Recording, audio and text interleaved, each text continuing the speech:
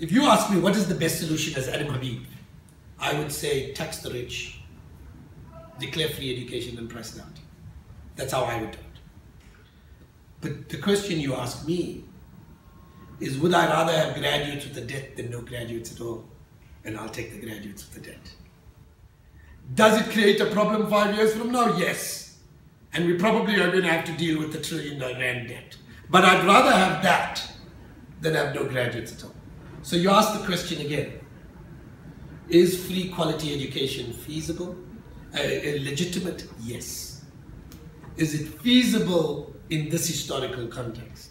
With this political leadership? With this kind of climate? No.